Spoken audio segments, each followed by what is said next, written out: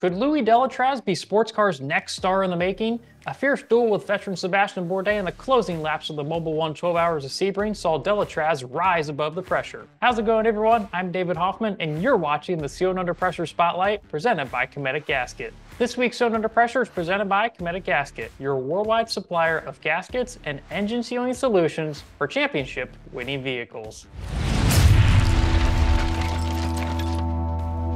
Saturday's 72nd annual 12 Hours of Sebring featured an all-time duel for the overall win between two of IMSA's top teams. With just over 8 minutes to go, Wayne Taylor Racing Andretti's Acura entry, anchored by Louis Delétraz, caught GTP leader Sebastian Bourdais' Chip Ganassi Racing Cadillac. A daring move with under 6 minutes to go saw Delétraz bully his way by Bourdais to take the overall lead. Despite Bourdais' consistent pressure in the final minutes, Delétraz hung on to steal the spotlight and his first overall victory in IMSA competition. Delétraz co-anchored his Acura alongside sports car star Jordan Taylor and IndyCar driver Colton Herta. At 26 years old, Delétraz is just beginning to come into his own as a sports car driver after several years as a Formula One reserve driver.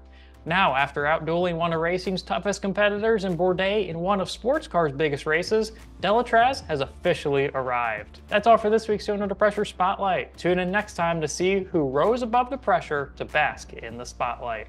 Cometic understands pressure. For questions regarding your gasket application, contact them at Cometic.com or 800-752-9850 and they'll work with you to find the answer.